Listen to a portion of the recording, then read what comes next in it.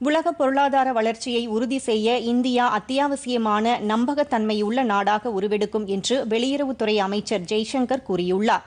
தில்லியில் குடியேறியவர்களுக்கான பாதுகாவலர்கள் அமைப்பின் 3வது வருடாந்திர மாநாட்டில் காணொலி காட்சி மூலம் பங்கேற்று பேசிய மத்திய அமைச்சர் ஜெய்சங்கர், உலக பொருளாதார வளர்ச்சிக்கு இந்தியா நம்பகத்தன்மை மிக்க சவால்களை திறமையாக எதிர்கொள்ளும் நாடாக திகழ்வதாக தெரிவித்தார். உலகின் பொருளாதார வளர்ச்சிக்கு இந்தியாவின் பங்கு முக்கிய மூலாதாரமாக இருக்கும் என்றும் அவர் குறிப்பிட்டார்.